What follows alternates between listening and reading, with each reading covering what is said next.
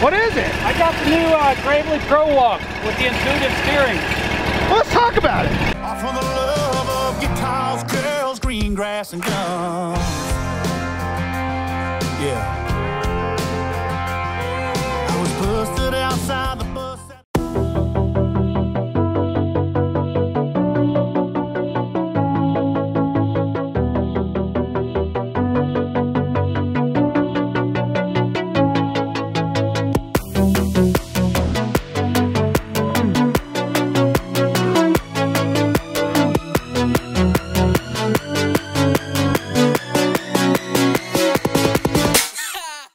So we're going to start off with the front of the mower here, and we're going to talk about the X Factor 2 deck.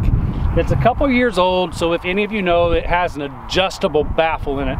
So you can adjust to your wet or dry conditions. If it's not cutting just right for you, you can adjust that baffle and have a different airflow underneath there, picking up the grass, shooting it out better.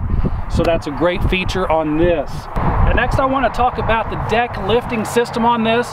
As you can see, it's just an easy pull on the handle. And to change that, you pull the pin, you stick it in there, you're at 5 inches. You don't have chains holding this deck down. It's not attached to the front casters. So all you have is this one nut right here and this one nut right here to actually level out your deck.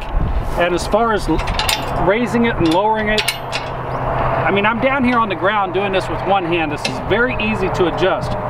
So, you know, 2.5 inches all the way up to 5 inches, just that easy. And I'm down on my knees doing this, so that's very easy to do that. So another thing I know that a lot of you guys know about the X Factor 2 deck, but one of the things I'm really impressed about is how this is actually attached to the deck. You can simply just lift it up and it stays into place. It clamps itself there. No more taking bungee cords, tying it down to the deck. No more removing this, putting it in your truck, putting it in your house, leaving it at home. So if you're ever up against a house and you quickly need to get that grass flap down, pick it up, throw it down, and you're there. I really like this being attached to the deck. So now we're going to talk about the biggest and most impressive feature on the Gravely Pro Walk. This is a 52 inch. I drove this down here to where we are at the moment. It's only, I don't know, 100 yards, but I drove it down here with ease. My first time driving this besides at GIE, and that was only at a couple of feet in distance. So let's dig into this intuitive steering and I'll show you exactly how that works. I'm going to quickly go over the controls here. Most of it is self-explanatory. You have your rabbit and turtle speed there. You have your parking brake right here. You also have another lever right here I will go into in just a second. This operator control safety switch right here must be engaged in order for this machine to run. And it's only probably a 2-pound pressure, which is not, I mean, your hand just rests on it and it goes. So this is the only thing that you have to press down whenever you're running this mower. No more squeezing levers with 5 to 8 pounds of pressure and wearing your wrists out. This is a simple electric switch, so it's easy. So in order to get this machine running, first you want to turn your key on. You want to keep the electric safety switch down, and you want to make sure all of your green lights are lined up. I know it's kind of hard to see out here in the bright sun, but you want to keep, you want to get it started. You want to make sure your PTO is off, your parking brake is set, and then you can start it. So now we're going to talk about the forward and reverse feature on this. It's just like a motorcycle. You twist it to go forward, it's actually the opposite, but it's just like it. And you twist it backwards for reverse. I'm not sure about the speed on this machine, but it's definitely a little bit more than I want to walk all day long. And there's also a neutral in the middle. There's a couple things on this machine that I would have liked to have seen changed, but I understand the concept so your hands are not getting fatigued. This does not spring back to neutral. So anytime you want to slow down or stop, you need to actually find that neutral position and turn it back. So it's not really a flaw, it's just something that I would like to see changed. So before we start mowing, I want to go over these 2 yellow levers right here. One is your parking brake, and of course, like any mower, it's got to be set in order for you to start it. It's got to be set in order for it to stay running while you're parked. So when this machine starts, you want to take your parking brake off. And with this lever turned all the way back here, you have essentially a posi track. So both of your tires are going to be spinning at the same speed. There's not going to be any turning of this mower unless you physically turn this mower. And it's not really pleasant to do that with a posi track. As many of you would know that have posi track rear ends in your vehicles, it's the same thing. One wheel's going to want to skip while the other one's trying to keep up with the other one, so you're just going to dig up ground. So now all you got to do is push this lever forward and you're back into intuitive steering.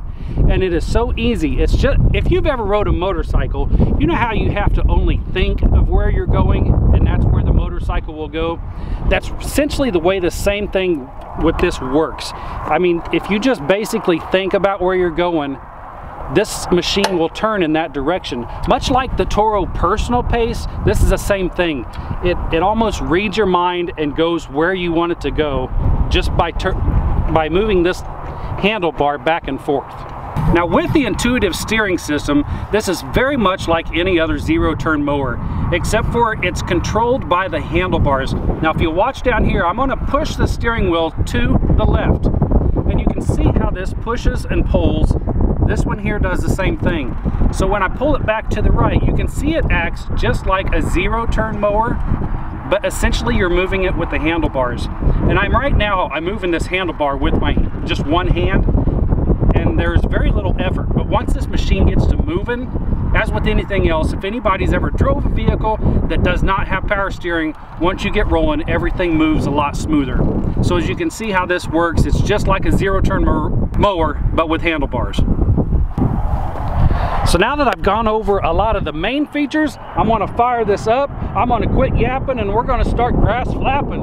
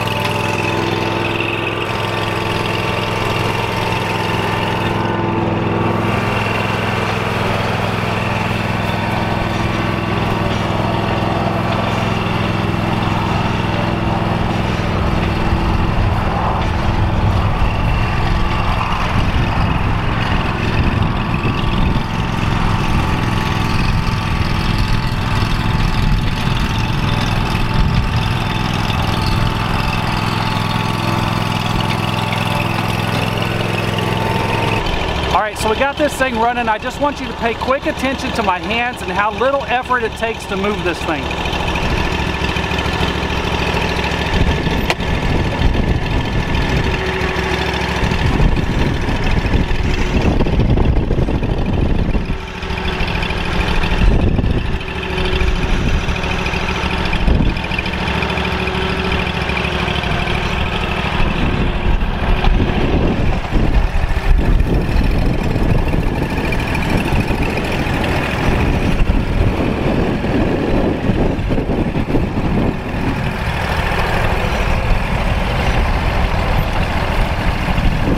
Tell me that's not crazy. All right, so we've seen how easy it steers. Now we're going to pump this thing all the way up, see if I can keep up with it, see how fast I'm going to get tired.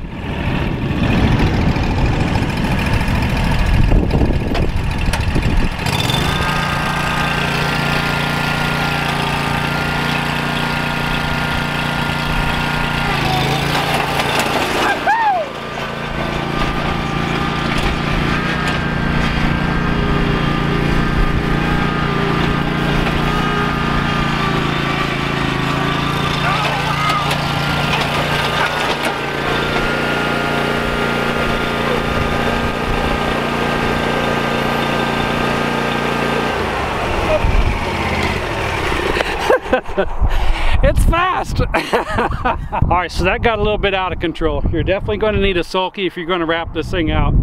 So I'm going to fire it up. I'm going to put it on a average pace of how someone would probably mow their yard and see if I can control this thing and keep it in a straight line.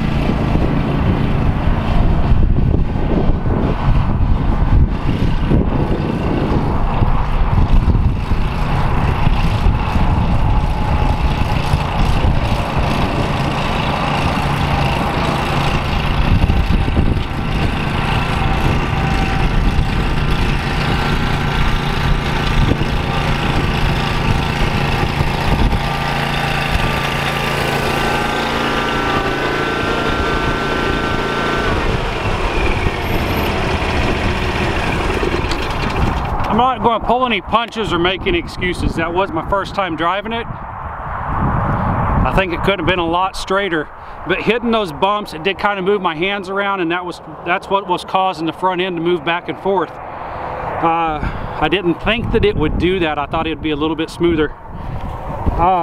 As far as the first try though, I think those are pretty straight lines, even though it didn't look like it. The grass looks fine, but the mower didn't look fine at all, did it? Now, of course, this does have the intuitive steering system, but it also has, like I say, the PosiTrack drive. So I'm going to go away from the camera with the intuitive system, and I'm going to come back with the PosiTrack, and you'll see how that straightens everything up. So the intuitive system is probably meant for more tighter yards and getting around corners and stuff, and you probably want that in PosiTrack to go down straight, long lines. Here we go.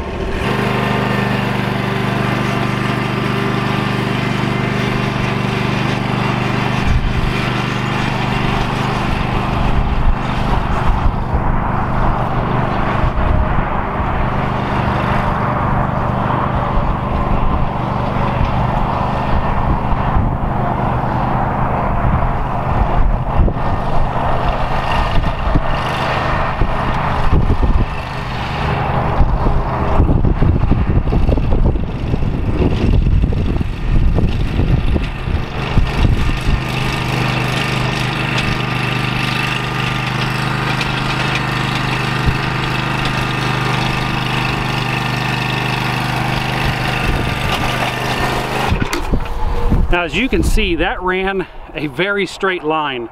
Even my elbows weren't running back and forth because the hydraulics wasn't bumping it around. It just, the PosiTrack in the rear end, it's not really PosiTrack, they're both running at the same speed. There's nothing steering those wheels, they both run at the same speed. Man, I felt really comfortable on that way back, so. This mower has its spot in the tight lawns. It also has its spot in the big lawns where you need to run them long stripes. Just turn the intuitive steering off. You'll run a very straight line. You get around the flower beds, put that intuitive steering back on, turn all of them corners effortlessly. And I'll tell you what, I really like this mower. I'm just as excited about it as I was at the 2017 GIE. So everybody, I hope you enjoyed this video. I hope you got something out of it. Leave a comment down below. Tell me what you think of it. This is a great mower, so hit the subscribe button, hit the like button, leave a comment down below. My name is Randy and I'm out of here.